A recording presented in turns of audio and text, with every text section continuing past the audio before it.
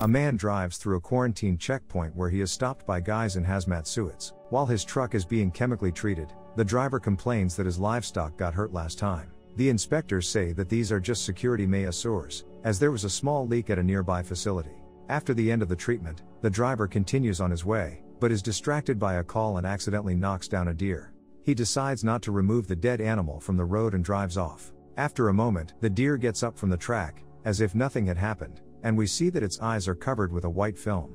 The story introduces us to the main character named Sok-woo. He runs a brokerage firm and spends the entire day at work, missing important events in the life of his family because of this. Even on his daughter's birthday, he entrusted the search for a gift to his assistant, because he does not know what his child is fond of. In the evening, Sok-woo receives a call from his wife, with whom they are in divorce proceedings. She asks to resolve everything peacefully and leave their daughter Suin with her, because due to work, the man does not devote time to her at all. But Sok-woo is not in the mood to give up the child and is ready to sue for custody of her. Arriving home, Sok-woo hears how his daughter agrees with her mother that she herself will take the train and come to her in Busan. The father tries to calm the girl and promises that he will take Suin to her mother in the near future, but now he is too busy at work. He hands her a gift that his assistant has chosen. Inside is a game console, exactly the same that he gave her for her last birthday. Admitting his mistake, Sok-woo asks his daughter to choose her own gift. Then the girl again asks to be taken to Busan tomorrow. Under Suwon's pleading gaze, the man nevertheless agrees to make concessions. Before going to bed, Sok-woo talks to his mother, who lives with them. The woman asks her son to refuse the divorce and save the family, as Suin misses her mother very much. Now the girl is going through a difficult period, and she needs the support of her parents more than ever. The woman leaves and leaves a video camera recording of Suwon's performance at the school. The girl sings a song, but, getting nervous, falls silent, never finishing the performance. At dawn, dad and daughter move to the station. On the way to the train station, Sok-woo tries to cheer up his daughter and says that he saw her performance. He notices that Suin has not finished singing and tells the girl that she should always finish what she started. Their car almost gets into an accident due to passing fire trucks and ambulances. They all rush to the skyscraper from which a fire is blazing. The train to Busan is getting ready to depart. Cheerleader Jin Hee enters one of the cars. She decided to go with the team to the baseball game to support her beloved Min Young-guk. Sok-woo also enters the train with her daughter, while talking on the phone with an assistant. The subordinate warns the boss about problems at work, to which the man says that he will return before lunch and sort everything out. At the last moment, a wild-looking girl runs into the train, which the conductor does not notice. She writhes in convulsions and runs to the toilet to bandage her leg, which shows a bite mark. At this time, Suin looks out the window and notices how someone attacked a station employee on the platform. A passenger named Yeon Suk approaches the conductor and talks about a very strange man who is stuck in the toilet. The conductor goes to check on the suspicious passenger, and the curious Suin follows him. The frightened man huddled in the corner of the toilet cabin and in a trembling voice says that everyone is dead. The conductor decides that he is an ordinary crazy tramp and asks the man to leave the train at the next station. The bitten girl, meanwhile, moves freely on the train, but no one pays attention to her, even when she falls unconscious. Suin wants to go to the toilet and meets another passenger near the cabin named Sang-hwa, who is waiting for his pregnant wife. The man warns the girl that it may take a long time and advises her to go to another carriage. The guide finally finds the bitten girl, who is shaking in convulsions and moaning. The employee of the train thinks that the passenger has a seizure and calls the doctor on the radio. A dozing Sok-woo is awakened by a phone call and finds that his daughter is not around. On the phone, a worried assistant says that there is a riot in their city that does not look like an ordinary riot. At the same moment, Sok-woo notices on TV the news that the military has been brought in to restore order. The man hears the conductors discussing on the radio that someone on the train has become ill. Frightened that it might be his daughter, Sok-woo hangs up and goes in search of the girl. The bitten girl stops showing signs of life. Communication is lost in the walkie-talkie, which is why the conductor does not notice how the revived corpse of the girl appears behind her. The passenger zombie examines the future victim with an empty look and rushes at the conductor. The girl is desperately trying to throw off the aggressive corpse, but it manages to bite her. The conductor instantly turns into a zombie, which causes a general panic in the car. The main conductor tries to get inside, but he is knocked down by the passengers, who flee in horror from the car. Right in front of the man, his colleague sinks his teeth into one of the baseball players and turns him into a walking dead man. Chaos reigns in the car. Newly converted zombies attack the remaining passengers, and they try to fight them off with improvised means. The chief conductor evacuates the people, distraught with fear, into the next car and tries to contact the driver. Meanwhile, Sok-woo goes to the toilets and notices that some kind of madness is going on in the next car. Suin also hears screams and noise and leaves the toilet to see what's going on. A conductor breaks into their car and tries to warn the passengers of the approaching danger. But more clearly, the horror of the situation is demonstrated by the bursting zombie conductor, who attacks her colleague and infects him. Sok-woo grabs his daughter and runs forward as they are chased by hundreds of turned zombies out for blood. At this time, Sung-kyung, Sang-hwa's wife, is just coming out of the toilet. In front of their eyes, the infected catch up with the running woman and turn her right in front of the entrance to the toilet. Realizing what is happening, Sang-hwa and his wife run to the next car, while fighting off the zombies. Sok-woo closes the door in front of them, but then, nevertheless, lets them inside at the request of Suin. Sok-woo notices that the zombies don't understand how to open the door and just unconsciously hit the glass. But the infected still see them and sooner or later they can get inside. Sung-kyung decides to cover the door with newspaper so that the walking dead cannot see them. The driver contacts the passengers and says that the train will move without stopping at the nearest station. Then again Yeon-suk contacts him and asks what is going on in this train, but he does not know the answer. Passengers are frightened and dissatisfied.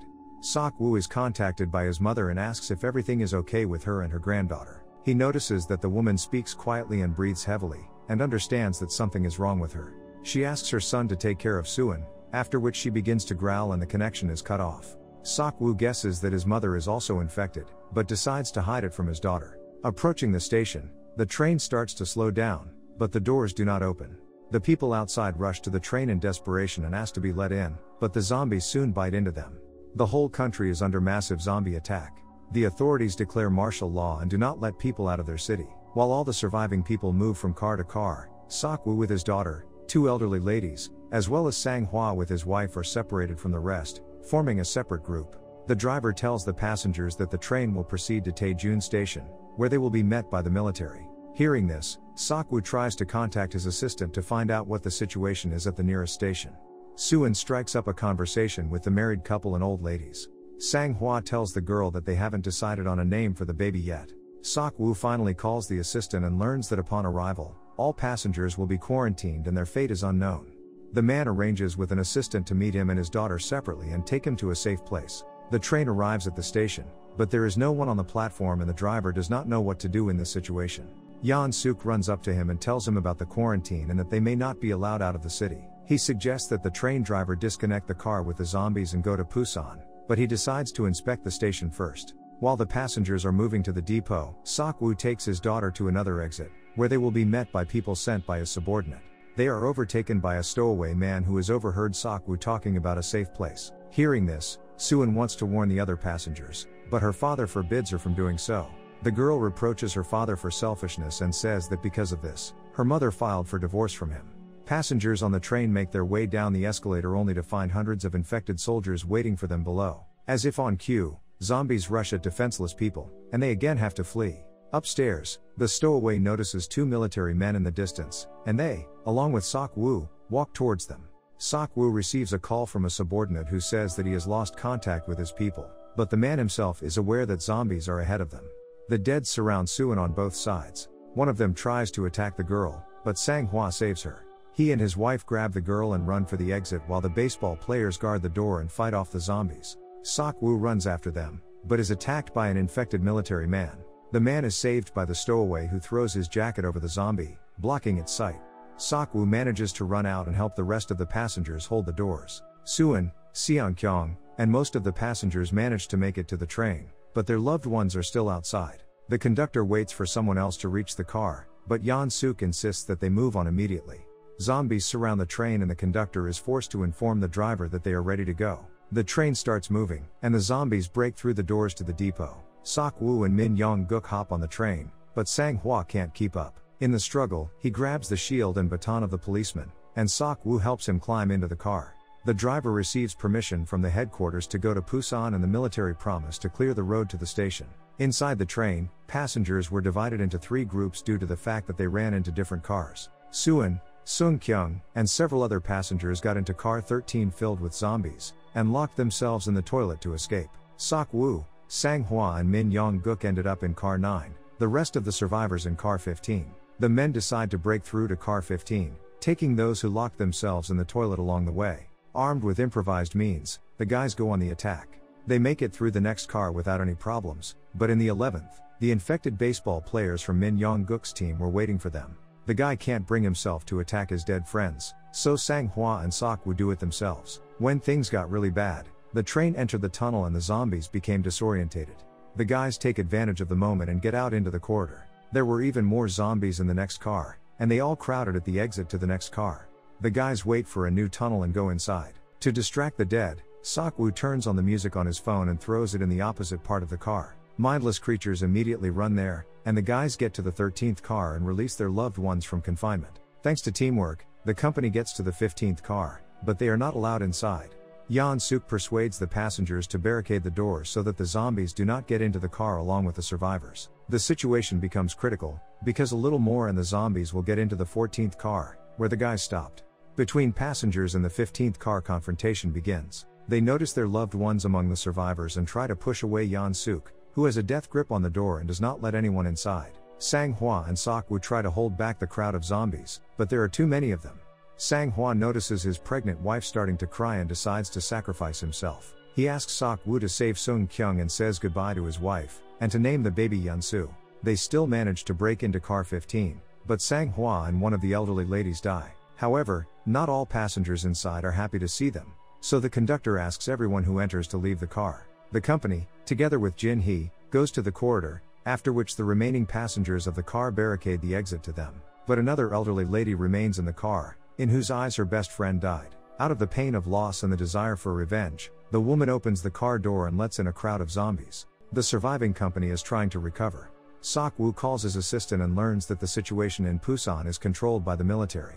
But he also reveals the shocking truth that the zombie apocalypse started because of illegal experiments at a company that is Sok-woo's biggest customer. Suddenly, the train makes an emergency stop due to a traffic jam on the tracks. The driver announces over the speaker that he is going to find a new locomotive and bring it to the leftmost track. It turns out that Yeon-suk and the guide manage to lock themselves in the toilet, and they also manage to survive the carnage. A company of good guys decides to get outside and go to the locomotive. Yeon-suk gets off the train as well, using the conductor as bait for the zombies. Meanwhile, a train engulfed in flames rushes towards the station at high speed, touching a train with zombies. While trying to escape from the released zombies, the baseball player and the cheerleader die.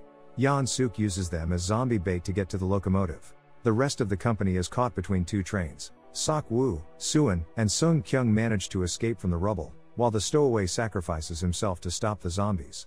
A locomotive with a driver slowly drives past the trains to pick up the survivors. He spots Yeon-suk, who is being attacked by zombies, and goes downstairs to help him. But the villain just throws the man to be eaten by zombies, and climbs onto the locomotive.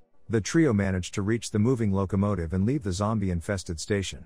In the driver's cab, they find Yeon-suk, who becomes infected and attacks Sok-woo. A fight breaks out between the men, during which Sok-woo manages to throw the enemy off the locomotive, but he manages to leave a bite on his arm. Realizing what will happen soon, Sok-woo shows how to slow down the locomotive and tells his daughter to stay close to Sung-kyung. Suin cries and asks her father to stay, but he pushes her hand away and exits the cab, closing the door behind him. Turning into a zombie, he remembers his newborn daughter with a smile and falls from the locomotive. The train with Sung-kyung and Suin arrives in Busan. Before entering the tunnel, they have to get off the locomotive and continue on foot. The military at the other end of the tunnel at first mistake them for zombies and prepare to shoot them. But Suin begins to sing a song that she never finished singing at the concert, because her dad did not come to it. Realizing that living people are coming towards them, the military men run towards them.